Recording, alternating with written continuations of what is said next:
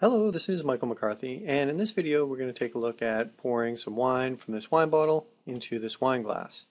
This is the second part of our video, and in the first part we looked at creating the wine and having it settle into our wine bottle and start to pour out. So you can see here we have a good setup for that wine pouring out. And now what we need to do is create a simulator for that wine glass to fill up with wine.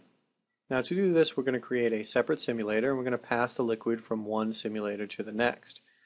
The benefit of this is, of course, we get a little bit more control and the ability to iterate our workflow, as well as if we had a really large simulator to do all of this work, it may take a lot of time to simulate, and that might become cumbersome.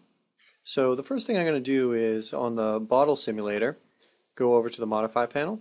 And down in Preview, we're going to choose to uncheck only if selected. And that's going to actually show us our liquid at all times so that when we have the other simulator selected, we can actually see it. The other thing I'm going to do is just do a little detail reduction for the viewport, and that's going to speed up our viewport scrubbing if we do need to see this all the time. So next we're going to set up our simulator for the glass. Let's hop into our top view.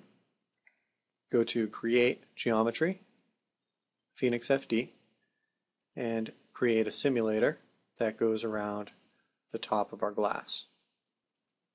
We'll go into the front view, under the Modify panel. Let's set the grid size to be about 17 by 17 by 17, and move it into place. We'll just move that up. Now when positioning this, it's going to be important that we kind of understand what we're going to be doing with this simulator. So we're going to take the liquid that's coming out of this bottle and pour it in there. So we don't want to start simulating liquid off of this liquid coming out of the bottle up here in the spout. We probably want to start kind of simulating that as it starts to pour in here. So we'll drag it down a bit. Look in the top view and just make sure this is kind of aligned. And under our cell size, let's set this a little bit closer to the cell size of the bottle. You ideally want them to match, but as we're kind of building up the simulation for the glass, we'll work at a slightly lower resolution. So I'm going to set the cell size to 4. And that'll give us some pretty good feedback as we're doing test simulations. Next thing I'm going to do is go into the preview. And I'm going to set the preview for this. Actually, before I do that, we'll turn on liquids and just enable it. We don't want any viscosity here. Then we'll go back to preview. We'll set the liquid temperature to the 1.5 that we've been using. And we're going to set the color to something slightly different. So let's set it to just this bright green. That way we'll be able to distinguish the liquid that's pouring in and the liquid we're generating from it. Next we're going to create our liquid source. So let's go to Create Helpers, choose Phoenix FD, and we're going to choose our Phoenix liquid source here. Now for this source, we're going to want to actually generate this liquid instead of from a proxy object or something like that, from the other liquid that's pouring in. So we want to check Can Pick Phoenix and choose Add, and then choose the other Phoenix simulator. It'll pop up and we'll pick this event and choose OK. That way we're generating the liquid from these voxels coming in. I'm going to increase the discharge a little bit to 100. And at the bottom, make sure that we choose to check velocity, because that's going to be important to take into account the velocity that's coming in. And that should be all for this source. We'll just go ahead and name this glass source.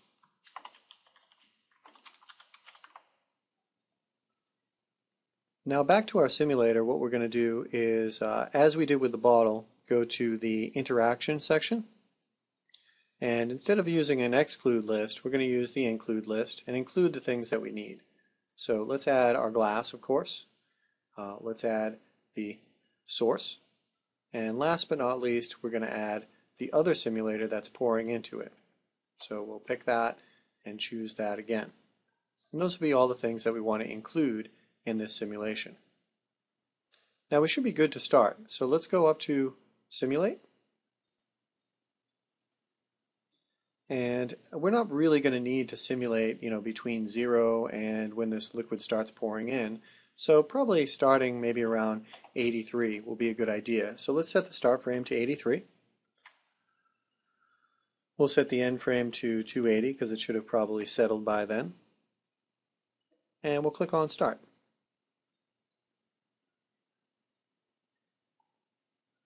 Now here we'll see the liquid start kind of pouring in, and it's going to be cascading down the walls. And we have a couple of issues kind of going on here. First, we're getting a lot of liquid that's getting simulated from actually the entire simulation or the entire simulator object, and that's not really what we want. So let's just pause this or stop it. And in order to prevent this, you can see that we're actually getting a lot more all over the surface of that liquid, and we don't really want that. What we're going to do is select the bottle and go to Phoenix FD Properties. We're going to want to check Solid Object so that this is not a solid object anymore. And that'll make sure that it really just creates the liquid from these voxels that are coming in. Let's select the glass and click Start, and we'll try that again.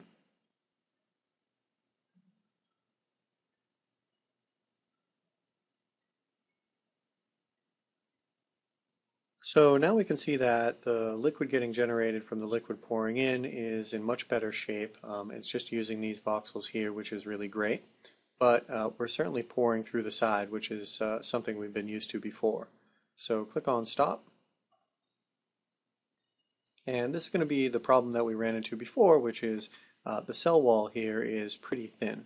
We can fix this in a couple of different ways. We could use that push modifier, or we could decrease the cell size.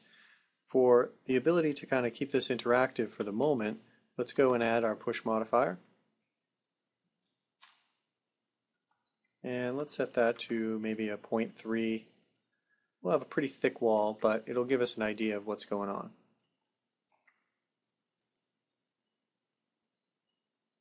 With that set up, we'll click Start again and simulate through.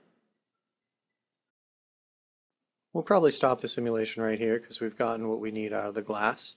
And when we scrub through, we can see that the liquid pours in, kind of splashes around a bit, fills up, and starts to settle into place. Now there's a couple things that we want to edit about this. I think first what we'll do is go ahead and adjust the cell size as well as some of the dynamics. So let's go into Dynamics. And in here we're going to make a couple of different adjustments. So I'm going to uncheck this for the vorticity. We still want a little bit of vorticity, but this seems to tumble around a little bit more. Under Conservation, instead of Symmetric, we're going to choose Smooth so that we can get a nice smooth wine-like liquid filling up the glass. And lastly, on the bottle, under Material Transfer, if you remember, we chose Forward Transfer. We're going to keep this at Classic because that's going to allow the liquid to settle a little bit better. Liquids that are moving rather fast and flowing, it's probably a good idea to use the forward transfer.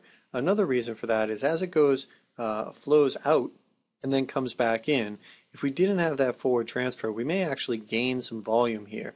So we were dealing with not wanting to lose volume earlier, and if it has a lot of movement and then kind of splashes back, if we don't have forward transfer, we might get that gain in volume, which we don't want. For the glass, all this is just settling into place, so the classic method is going to be good. We may increase the steps per frame though, so that we get a little better quality out of that. Now we're going to go up to the grid and just set that cell size back down to a 2.5 to kind of match the fluid that's coming in. We'll also, when doing that, probably be able to bring this push down quite a bit. So we may want to keep it a little bit, but I'll set that maybe to a 0.1, and that'll give me a little bit of a wall there, but still look like an okay glass. Actually, maybe even a 0.05 will be fine. So now we can go and click on that, scroll up to Simulation, and click on Start. Now that we've simulated with the higher resolution grid, you can see that we have our nice liquid pouring in here. So it comes, it hits the wall, we get some nice curvature, swishing around in the glass, and it settles into place nicely. Last thing that we need to do is set up some of our rendering parameters. Now, in particular for this bottle, because we created our liquid based on this volume object, we'll want to go in and create a rendering gizmo for this. So I'm going to click on this, and we can actually just use the bottle itself. So if I go down into rendering, we'll set a couple of properties here. We want to, if we're using V-Ray, choose implicit surface, and we're going to check gizmo right here and choose the bottle. What that's going to mean is if we have any interpenetration between the wall and these voxels, it's going to kind of cut them off and smooth them out so that we don't have any artifacts in the rendering for refraction. We probably don't need to do that with the glass because these are all going to hit the wall and slide down and have a good contact with the glass. We will want to go and select it and go into the rendering section and set it to implicit surface. This is going to give us a good surface, especially when we're transferring from one liquid to another, and that's probably going to be pretty important. Now we can go and set up a few materials. If I go into the material editor, you'll see that we already have a couple that should be assigned. So for the wine bottle, we have a nice V-Ray material that has a little bit of a fog color and some refraction. For our glass, we have more of a pure glass setup. So we have some pretty high refraction set up there, no particular fog color. And for the liquid, which is going to actually be applied to both of these simulators, right now it's just a gray shader. We're going to choose this wine color. So we have this wine material, and that's going to have a little bit of a red exit color there.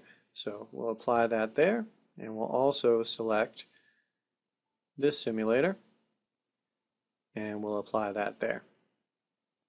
One other thing we'll need to do is with this bottle simulator selected, go over to the rendering area and set invert gizmo.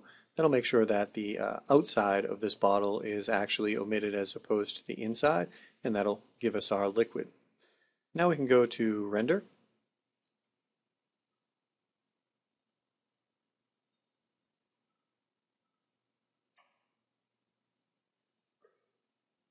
And you can see we have the start of a nice render of some red wine pouring into a glass and filling up, coming out of the bottle, and we see some of those eddies and waves in there, which is great.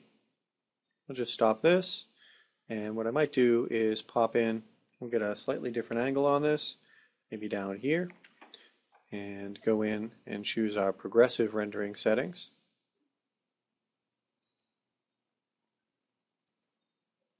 I'll just set that to progressive, and you can see the wine come up and working with the progressive sampler in V-Ray 3, so you can really easily get some nice feedback here in different frames and different areas, get a little quick look at different angles and different frames. Here we are at the kind of initial pour here, so we get some of that splashing and curling.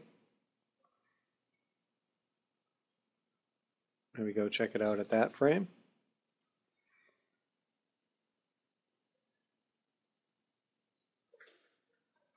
So that's how we set up a bottle of wine pouring into a wine glass with Phoenix FD.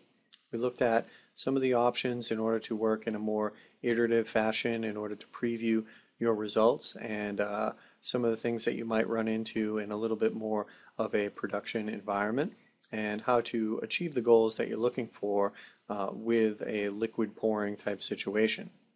I hope that you enjoyed this video. Thank you very much.